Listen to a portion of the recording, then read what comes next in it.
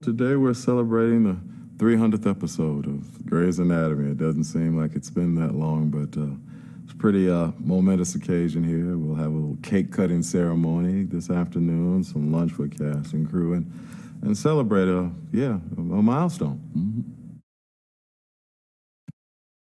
I think it's a testimony actually to the staying power of the storytelling that the fans over these past 14 seasons have wanted to take this journey with these characters and these storylines and follow it through from the beginning, back in '05 to where we are now, and to Shonda Rhimes and her brilliant foresight and kind of wanting to change the landscape. I don't know if that was her intention, but she wound up doing that. The landscape of how we view TV in terms of diversity and gender equality. I think she's been at the forefront of ushering that new kind of that paradigm in terms of how we watch television. It'll be kind of a look back and an homage to the past and to those our characters who came through at the beginning and who were such a vital part of making the show what it was. And I don't think it would have been what it was had it not been for this array of wonderful characters and the storylines that were attached to them and the way that they were able to express those and make it clear and in a way that propelled us to where we are now. Fans and viewers still want to be told a story. They want to see a beginning, a middle, and an end. They want to take a journey with a character.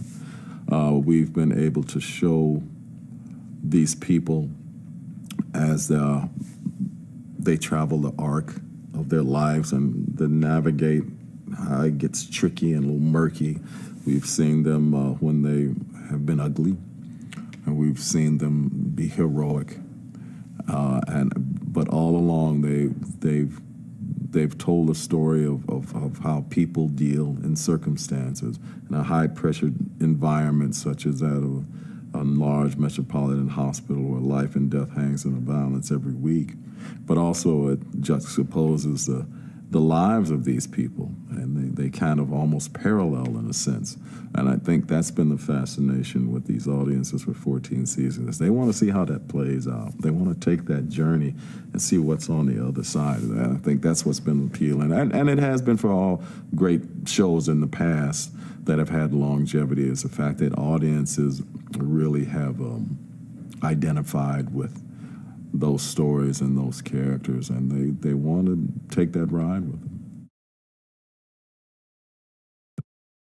That's the one thing that I think has been most gratifying for me is I can't count how often I run into a young person who said, you know, I've decided to go into medicine because of your show,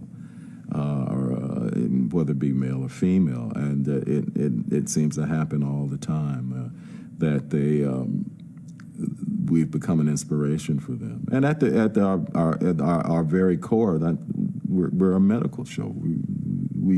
You see these people day in and day out applying their trade, which is saving lives and trying to give a better quality of life. And with that, you see who they are inside, these doctors. And yeah, it's resonated quite effectively with a lot of folks over the years, a lot of young people who said, this is the profession I want to go into, and have become doctors during the run of our show, you know, from when we, you know, our first, second season, and now, you know, they come back and say, I'm now practicing, and it was because of your show. So that's been pretty gratifying.